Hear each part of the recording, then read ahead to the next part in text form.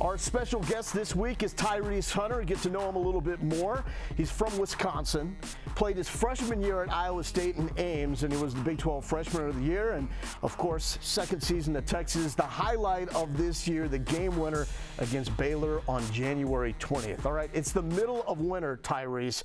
Compare a winter here in Austin, Texas, now two of them, to Ames, Iowa, and Wisconsin.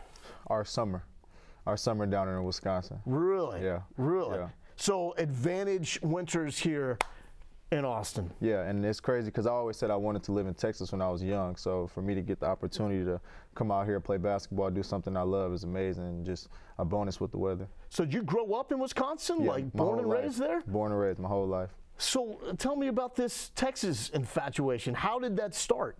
I mean, I always knew Texas didn't get any snow like that, so I was always wanting to get away from the snow. I didn't want to walk to school in the snow no more. You know, we had to walk to school, and it was about 3 miles walking to school. So just wanted to get out of that, wanted to get in the sun, you know, wanted to wear shorts all year round.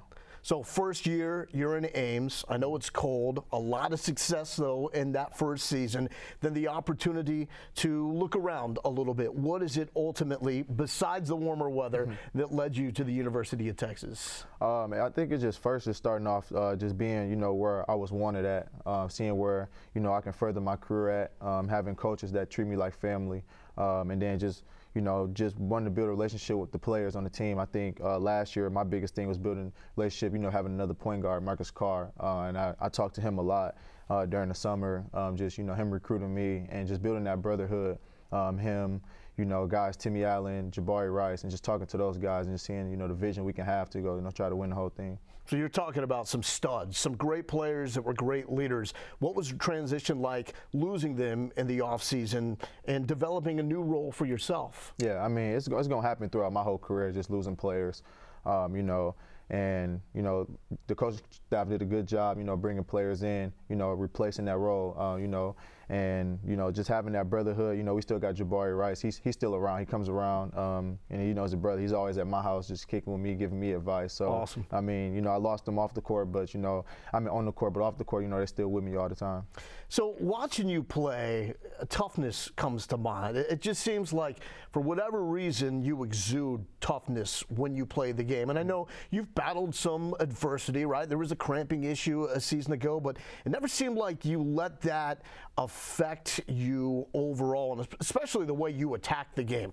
Where did you develop that, your toughness on the court? I mean, I grew up with 9 brothers, so I mean, I had to fight every day, you know. So I think it's just big having that mentality growing up, and you know, it was always installed at us, like, you know, if you want to be that guy, you got to, you know, be that guy, you know, whether adversity you go through, you know, fight through it, you know, and that just to lay it on for basketball. I remember just being in the backyard playing my brother in basketball, Tyron, and he used to beat me up every day, push me around, and I was like, man, when I get older, you know, when I get the opportunity to really beat you, it's gonna be there. So I think that's just traveled on throughout my career. So what are those games like now? Oh, I'm beating him for sure. There's no chance with him. Do you talk a little bit now that you get the revenge? I think he don't want to talk about it because he can't back it up. So, I mean, I will talk about it, but he don't want to talk about it. So 9 brothers, where do you stack up in terms of being in the middle, youngest, oldest? I'm one of the youngest, so I have a little brother and a little sister. Okay, so you got to be tough in that situation. Yeah, got to. Man. And, you know, I'm pretty much taller than a lot of my older brothers and sisters, so. That probably drives your older brothers nuts. Yeah, it does. You rub it in a little bit? Yeah, for sure. Give them the too small? Yeah, because when we was younger, they'll say that I'd never get taller than them, stronger than them, but now just look at me. So I always brag about it. So what is it like for them, you think, to watch you have your success on a huge stage like the University of Texas? I mean, they enjoy it a lot. I mean, all my brothers play basketball, and just to see that, you know, they support me and my journey, just knowing that, you know, they had dreams of what I'm going through now, being one of the first in my family to go to college, and awesome. let alone play basketball. So, I mean, they're excited, you know, full support, and just want me to keep pushing. How do you embrace that without putting too much pressure on yourself, knowing that you are among the first in your family? I mean, it's something I always wanted to do. I say, you know, you got to be prepared for moments that you want in life, you know, and I always just, you know, wanted to get out of my city, always wanted to go to college and play basketball at the highest level. And it makes it better that, you know, I got a full, you know, family that's supported me throughout the whole journey, through the ups and downs, just telling me, just keep your head through it. Been through a lot, so I really just feel like I can push through anything. So let's talk about goals. What are your goals in the game of basketball and in life?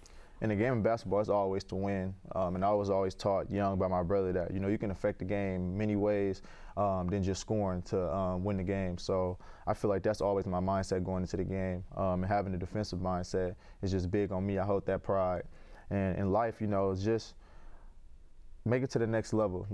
Play basketball professionally, be able to take care of my family, build my family, and just make generational wealth.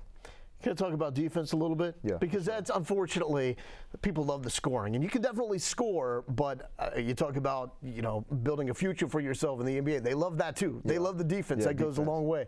Who's your favorite matchup? Like, who's your favorite guy to try to lock down and chase around? I never really thought about having a favorite guy. I always, end up playing and guarding one of the best perimeter guards. So I feel like whoever, honestly. I think last game was a good matchup for me. He's a good player, just going out there, and it's always like playing shooters, I feel like they think they can get a shot off and I'm just going to climb right up under you or pressure you, from full court, just knowing you got to be uncomfortable. So I say, I got a favorite matchup every night. I enjoy it. I treat everybody the same. I feel like I'm not going to let you get the ball back. I'm going to take you out of rhythm with your offense, so I just want to mess all that up. And then when the game is on the line, you've already proven you can keep your calm, you can be collected, and you can make the game-winning bucket. Let's break down the game winner against Baylor. Check it out right here and just walk me through this. So at first, honestly, I wasn't going to pass the ball in. Coach always tells the guards do not pass the ball in unless it's a press or anything like that. But I didn't see nobody coming by the ball. I was looking for Max to get downhill, but they were covering him, and I saw Dylan coming up. So I just knew I had to go downhill. And we, during the preparation week, we work on stuff like this in situations. So I just knew to stay calm. Coach didn't call no timeout. I knew he had to trust in the players and just had to get down and make it done. Describe the awareness in that situation, because a couple of things are going on. Obviously, the game clock is winding down, and you're getting really close to coming back down and hitting the floor before you release that shot. What do you recall about that moment in time and those two things going on? If I'm being honest, I knew I was going to make it, if I'm being honest. I love the honesty. Yeah, I'm going to be honest. I knew I was going to make it. I just knew I had to get downhill and, just explode. I feel like I'm an explosive guard. And, when I first caught the ball, I looked up at the clock to see how many dribbles I have. If it's 6 seconds on the clock, I got 6 dribbles. 5 seconds, 5 dribbles. So just having that awareness in the back of your head as a point guard, that all led into that shot. Well, I believe you with the explosiveness, because that brings us to our next play that's set up by defense. This thunderous dunk against West Virginia. And you get all of this, and you get up, Tyrese. Yeah, that play right there, I was telling Corey before the game, usually I always tell him, man, I'm feeling good this game. I think I'm going to do this dunk. But I was, very serious that, during warm-ups this game, Coach, Coach Corey, I'm really feeling good this game. My knees feeling good. I'm feeling like, high school Tyrese Hunter. So for that just to come full circle like that, I held it down for that one. I think you had a couple of those in that game. Yeah, I had 2 of them. I could have had another one on the fast break. I laid it up. Oh, why'd you lay it up, man? My knees was getting to me. Okay. Two was your limit in that moment right there. Yeah. Hey, Tyrese, it's great to catch up. It's been so much fun to watch you play, and I know huge things await for you in your future on the court and away from it as well. Thank you so much for your time. Appreciate you.